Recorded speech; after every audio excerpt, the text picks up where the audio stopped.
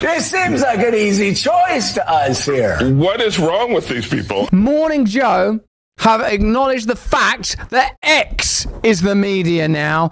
Here, we've already seen them taking a little trip to Mar-a-Lago in an attempt to cozy up and readjust, playing golf with a man that they were calling Hitler just a matter of moments ago. Now they're acknowledging that X is the media. X gone, give it to you, as we used to say when I was a young man. 1 in 5 adults regularly get their news from influencers on social media. The number is even higher among younger Americans, with almost 40% under the age of 30 getting their news from those sources. According to the Pew Research Center, the social media site X remains the most widely accessed platform, followed by Instagram and YouTube. I mean, that comes obviously for political news. And Mike, that's the challenge. You grew up in a newsroom like Gene grew up in a newsroom. I mean, that's a lot of challenge. That's a challenge for a lot of mainstream media sources is, do they make themselves relevant again to here 20% of adults who actually get influencers on social media? Make Morning Joe relevant again. I don't know maybe somebody who makes baskets, and while they're making baskets, they look up and say, vote for candidate X. I don't know how we make ourselves relevant again, because we can't compete with 20-second snippets on an iPhone walking up the street. Morsels. I can't compete with a snippet. I can't compete with people telling the truth.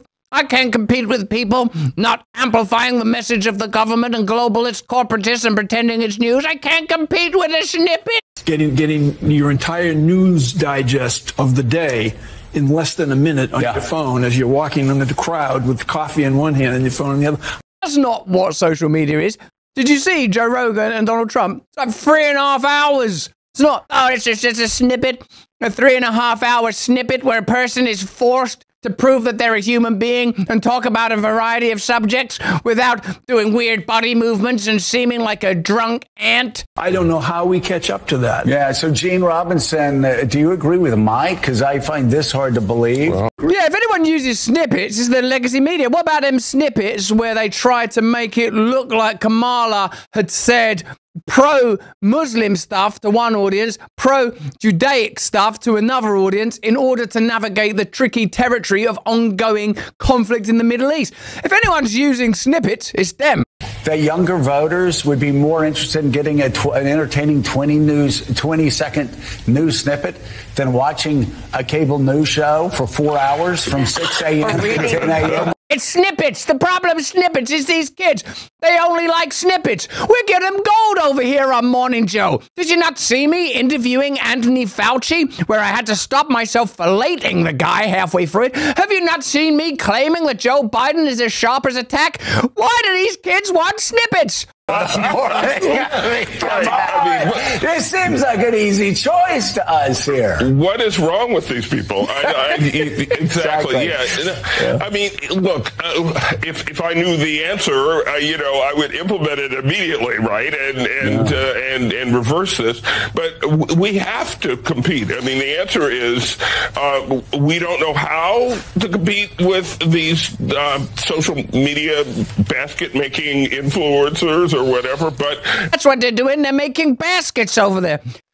They're still making the same mistake they were making prior to the election. Instead of being open-hearted, they are condemning their opponents as idiots. They are condemning social media. They're trying to bring down and shut down independent media contributors. I have deep personal experience of this, that if you are outspoken in a way that is truly detrimental to the interests of the establishment, what you will find is that the establishment will come for you in a variety of ways. And now, with it being proven that independent media is more effective than their old school centralized, corporately funded, big pharma supporting, generals from the military industrial complex advocating for war platforming, they're trying to bring that down. Like, did you see the other day that Lex Friedman's done a couple of hours long interview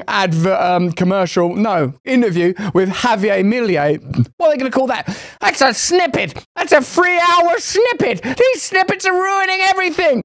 But we have to, and so we've got to figure out ways to do it. And maybe we make our own 20-second snippets, and we meet viewers where they are. We meet news consumers where they are. You know, why don't we have an honest conversation on Morning Joe itself, where we say, you know, well, X is the news now. And like, how do we remain relevant? This conversation we're having now behind the scenes should be the show.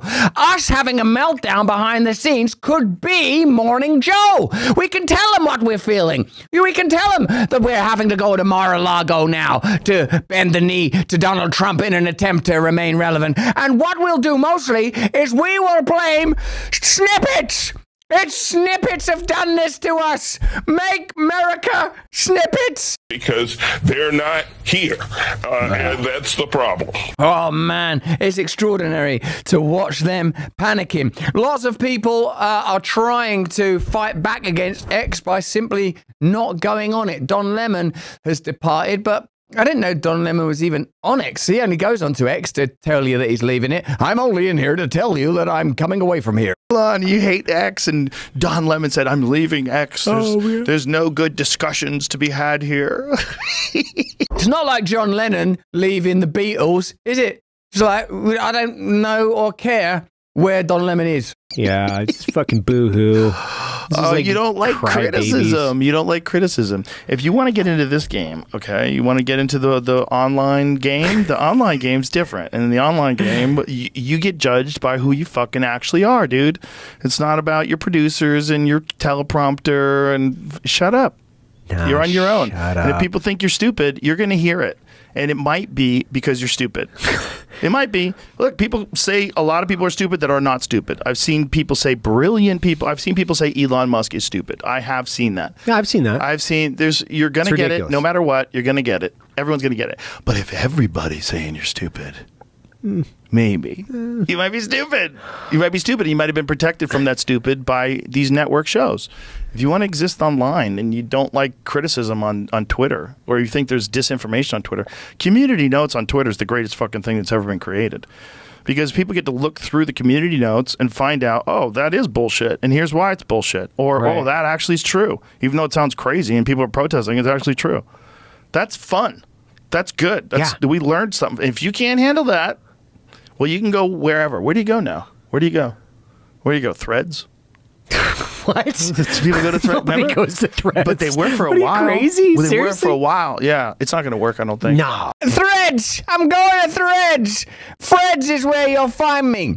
Hey, thanks for watching. If you want to see more uncensored content where free speech can flourish, join our live stream. Click the link right here to watch the next video if you want to, or become a member of a growing movement. Download the Rumble app and you'll be informed every time we make a new piece of content. Stay free.